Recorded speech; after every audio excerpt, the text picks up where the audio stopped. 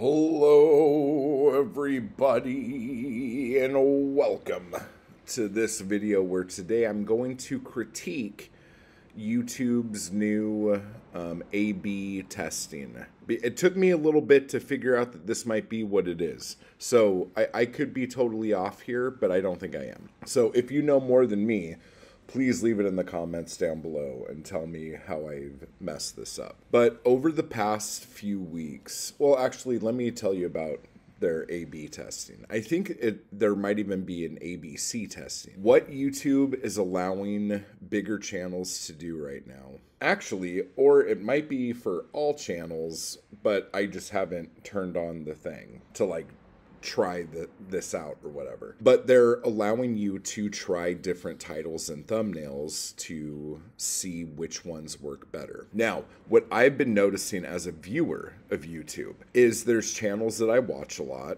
and I will watch on my homepage, go and look and watch a video from some channel. Doesn't matter what the channel is. Then the next day, I will go on my homepage again and see another video from the channel that I like, and it has a different thumbnail and a different title. I click on it, and it's the same fucking video that I watched the day before. So I stop watching it because I realize, oh, I already saw this. Now, typically, as you know, if you watch a video on YouTube, when you are finished watching that, the little red line will appear on the thumbnail that you watched the video, and you will never be shown that again on your homepage.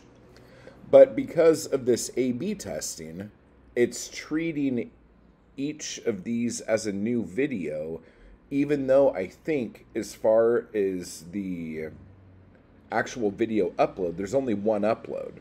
So all of those stats are going off the same video with just different thumbnails and stuff.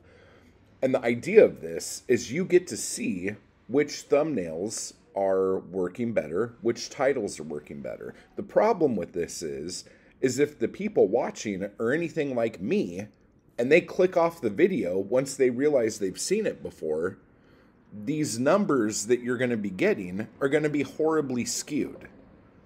Okay. Now, would this work with people who aren't subscribed to these channels or like brand new people? Probably, because they probably aren't going to be getting the same video twice or even fucking 3 times.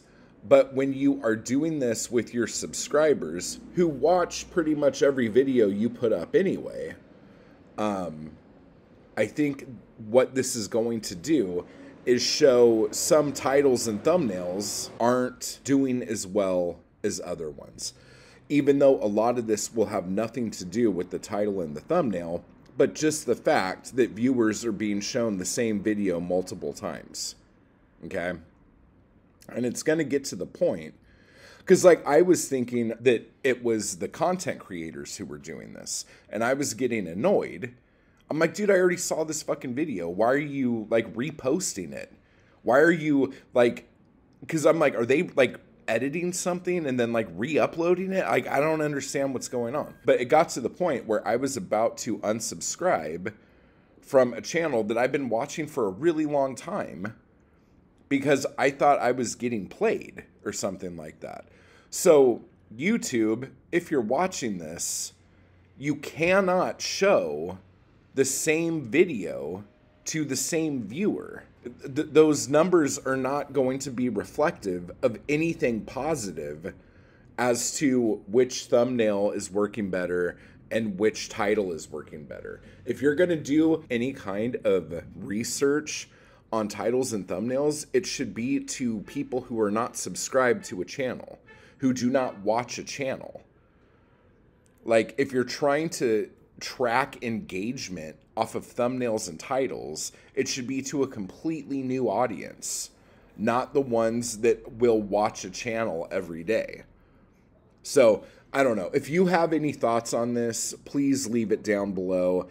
If you know if the A/B testing that YouTube is doing is for everybody, let me know down below as well, because I would like to do that. But at the same time, if YouTube is just going to show the same video with a different title to the same people watching my shit anyway, like, that's going to just piss off my viewers. So I don't want to do that. All right. So that was fun, everybody. Type hard, keep buying my books, and subscribe and join and all that other stuff. And I will talk to you all later.